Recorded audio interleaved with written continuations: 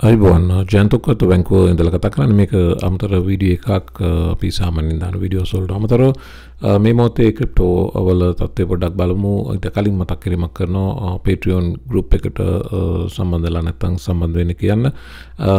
අපි අලුත් වැඩක් විදියට මේ ස්පේස් එකේ මම ෂෙයා කරන්න පටන් ගත්තා. මම ගන්න ක්‍රිප්ටෝ positions වල entries. ඉතින් අද දවසේත් අපි වගේම එකක් සාර්ථකව ෂෙයා කරා. ඉතින් interest rate සම්බන්ධ වෙන්න පුළුවන්.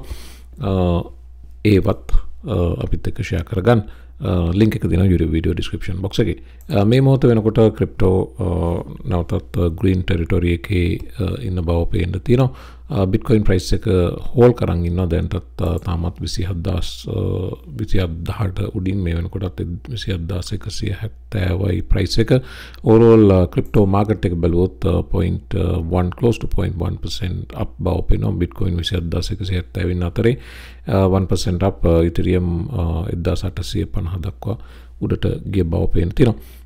මේකට ප්‍රධාන වශයෙන්ම මේ මොහොතේ ක්‍රිප්ටෝ වලට මේ පිකප් එක ගන්න හේතුව Bitcoin climbs back above 20,000 after මේ Hong Kong market එකේ වෙච්ච change එකත් එක්ක Hong Kong market එක retail traders ලට crypto trading වලට අවසරය දෙන බවට වාර්තාවක් ඒ කියන්නේ මාධ්‍යයට ආවා.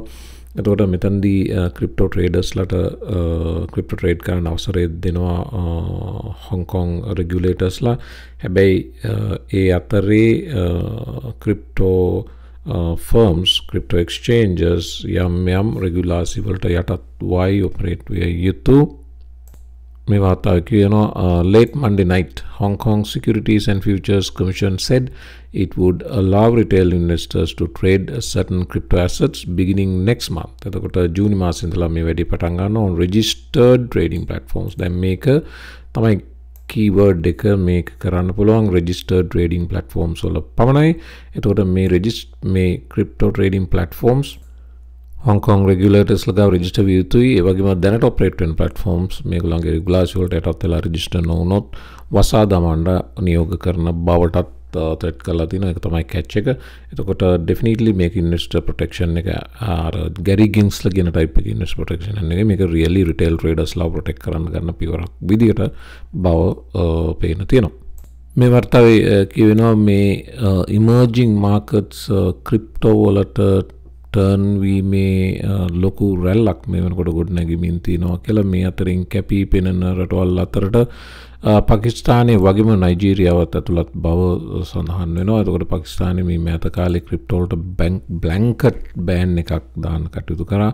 ඒ වගේම නයිජීරියාවේ ගවර්න්මන්ට් එකත් ක්‍රිප්ටෝ කන්ට්‍රෝල් කරන්න CBDCs ගේන්න කටයුතු කරා. මේ තියෙන වාර්තාව පාකිස්තානය කියන්නේ ලෝකයේ ලොකුම 5 වෙනි ලොකුම රට පොපියුලේෂන් එක පැත්තෙන් බලපුවම මිලියන 239ක් ඉන්නවා ජනගහනය.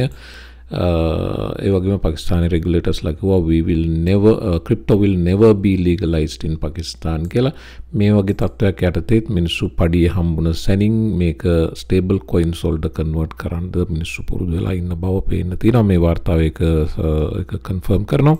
අනිත් රට තමයි නයිජීරියාව. මිලියන 218ක් ඉන්නවා. ලෝකයේ ලොකුම 6 වෙනි ලොකුම රට ජනගහනය පැත්තෙන්. මේ වාර්තාවේ පෙන්නනවා පසුගිය දින 19 ක්‍රිප්ටෝ සර්චර්ස් වල Google Trends වල top rank එකේ මේ rankings වල top අංක 1ට එන්න හැකියාව ලැබුණේ නයිජීරියාවට කියලා. Google Trends වල ක්‍රිප්ටෝ පහුගිය දින 90 ඇතුළත ක්‍රිප්ටෝ කියන වචනේ සර්චස් වලින්. ඊළඟට ඉන්න අනිත් රට තමයි තුර්කිය. තුර්කියෙත් අපි දන්නවා ලීර එක කඩාගෙන වැටුණා. පහුගිය කාලේ ඉන්ෆ්ලේෂන් එක උසට ගියා. ලෝකේ ලොකුම 18 වෙනි රට ජනගහනය පැත්තෙන්.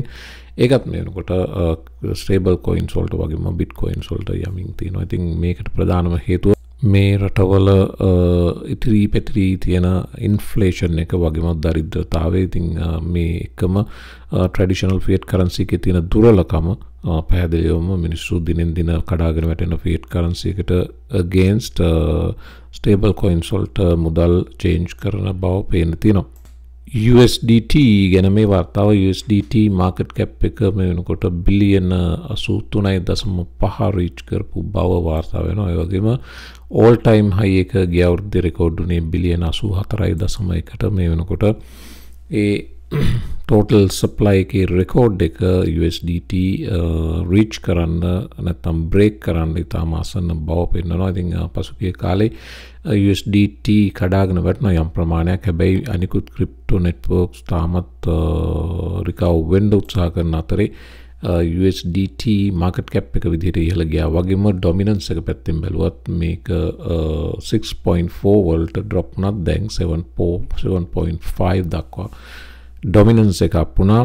trading view monthly chart එකේ නම් පෙන්නන්නේ market cap එක previous 2022 highest reach කරේ 82.4 බව. එහෙම බැලුවොත් මේ වෙනකොට already new all time එකක් හදලා දැන් 82.96 reach කරලා තිනවා. නමුත් මේ වාර්තාවට අනුව previous all time high එක 84 billion, total supply එක 84 billion. එතකොට දැන් මේ මොහොතේ 83.5 billion total supply එක පැත්තෙන් ගත්තම තාම previous record එක reach කරලා නැති බව සඳහන් වෙනවා. overall market සද්දාවසේ mix market එකක් බව සඳහන් වෙනවා. ඒ වගේම Nasdaq market එක Nasdaq exchange එකට 1% down වෙනකොට Dow Jones 231 points drop වුණා නැත්නම් 0.7 down වුණා. ඒ වගේම S&P 500 1.1 down වුණ බවත් සඳහන් වෙනවා. ඉතින් debt ceiling එක සම්බන්ධ concern එක market එකේ තියෙනවා. තව සතියක විතර කාලෙකින් මේ තීන්දුව අවශ්‍යයි. ඒක තාමත් තීන්දුව නොවී තියෙන එක concern එකක්, worry එකක්. Even if we get a deal late, that doesn't mean the US will escape without consequences, as it may lower investor confidence. මේකට decision එකක් ආවත් එකවර market recover වෙන්න නැත්නම් වෙන්න තියෙන ඉඩකඩ අඩුයි. ඒකට හේතුව ඇමරිකාව debt ceiling එක approve කරගත්තත් ඇමරිකාවට මේකේ damage එකක් සිද්ධ වෙන බව investors දන්න නිසා මේ market එක සම්බන්ධ තියෙන worry එක ඉක්මනට change වෙන්න තියෙන අවකාශ අඩු බවයි සඳහන් වෙන්නේ. Metaverse market එකේ තත්ත්වෙත් කලකින් බැලුවේ නෑ. මේ මොහොත වෙනකොට market cap එක අංකයකට internet computer තියෙනවා. category එකේ render token අංකයකට market cap වලින් අංක දෙකට ඉන්නවා.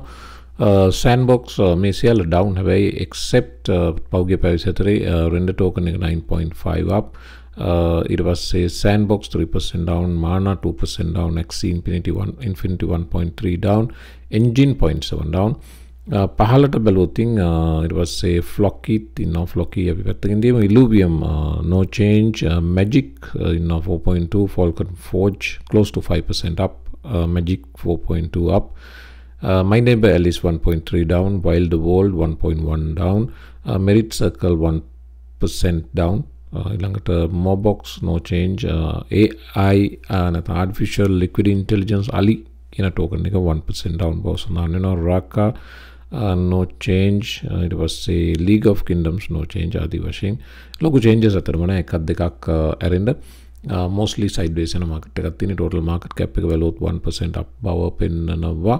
ඒ වගේම ඊට පස්සේ market cap එක billion dollars වලින් බැලුවොත් 8.26 billion බව පෙන්නනවා. මේක මීට කලින් bull market කාලේ easy 10 billion වලට උඩින් තිබ්බා. තාමත් ඒ වැටිච්ච වැටිල්ල recover වෙන්න උත්සාහ කරන බව පේනවා. ලොකු recovery එකක් නැතත්. මේක crypto වල bearish news එකක්. Crypto funds lose millions for fifth week as Litecoin and XRP attract investors. මේ වෙනකොට විශේෂයෙන්ම institutional investor attraction එක දිනා ගන්න Litecoin සහ Ripple සමත් වුණ බව පේන්න තියෙනවා. ඒකෙසේ වෙතත් මේ වාර්තාවේ කියනවා institutional investors have kept on moving funds out of cryptocurrency investment products over the past week, marking the fifth consecutive week. මේක පස්වෙනි සතියටත් crypto වලින් fund outflow එකක් තියෙනවා. ඒ වගේම total එක මිලියන 232ක් අයින් වුණ බවත් සඳහන් වෙනවා. ඒ වගේම previous total asset under management බලුවොත් total එකෙන් 0.7 අයින් වෙලා තිනවා මේ සතියේ විතරක්. ඉතින් මේක පෙන්නනවා පැහැදිලි සාක්ෂියක් තවමත් institutional investors ලා මේ මොහොතේ crypto market sentiment එක ගැන ලොකු positive තැනක නැති බව. ඉතින් ඒක ඒ තරම් හොඳ තොරතුරක් නෙවෙයි. institutional investors ලා අවශ්‍යයි market එක drive කරන්න. ලෝක රටවල වල regulations introduce වේගන එනවා. තාම ඒ තත්ත්වය maturity එකට එනකන් maturity එකකට reach කරනකන් institutions crypto වලට නැවතත් දාන්න බය බව පේන්න තියෙනවා. ඉතින් ඔක තමයි දැනට තත්ත්වයේ ඕවරෝල් අප්ඩේට් එකක් ගන්නවා නම් මෙන්න මේක තමයි මාකට් එකේ තත්ත්වය. ඉතින් ඩෙට් සීලින් ප්‍රශ්නෙත් එක්ක තාමත් මික්ස් මාකට් එකක් තියෙන. තරමක් කොයින් පර්ෆෝම් කරනවා, තරමක් ඒවා පර්ෆෝම් කරන්නේ නැහැ. ඉතින් අපි හෙට දවසේ මේන් වීඩියෝස් එක්ක හමු වෙමු. මම මෙන්න වීඩියෝ එක මෙතනින් හමාර කරනවා. සුපුරුදු විදිහට channel එක subscribe කරන්න අමතක කරන්න එපා. Twitter එකට සම්බන්ධ වෙන ඔක්කොම links තියෙනවා පහළ description box එකේ. හමු වෙමු මම අලුත් වීඩියෝ එකකින්. සුබ දවසක්.